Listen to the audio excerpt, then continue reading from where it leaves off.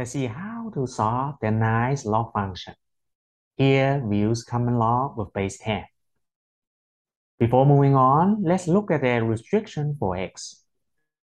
From the square root function, we know x is non-negative, but from the log function, we know x must be positive. So x greater than 0. Now, to solve this equation, we do a substitution. Let u equals log x. Let's go. So let u equals log x. So we get x equals 10 to the power of u. Now plug in. So we get log square root of x. Now x equals 10 to the power of u. The right side, square root of u. Now we can write left side as 10 to the power of u and then to the power of half equals square root of u. Continue. So log, using exponent rule, we get 10 to the power of u over 2 equals square root of u. Now we can put the exponent in front of log. So we get u over 2 log 10 equals square root of u. We know log 10 equals 1. So we get u over 2 equals square root of u.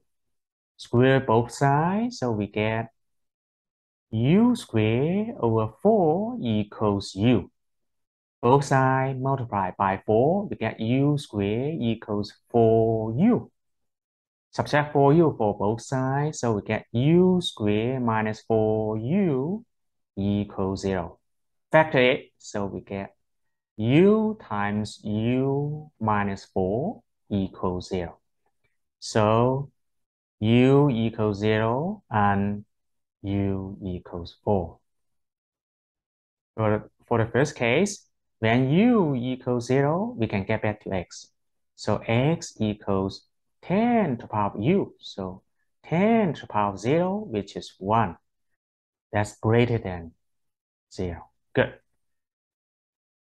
Look at second case. U equals 4, then x equals 10 to the power of u, then equals 10 to the power of 4, or you can write as 10,000. Again, greater than 0. Actually, you can verify both of them are valid solutions to the given equation. So we get two solutions for the given equation. One is 1, one is 10,000. If you like this video, please subscribe. Thank you.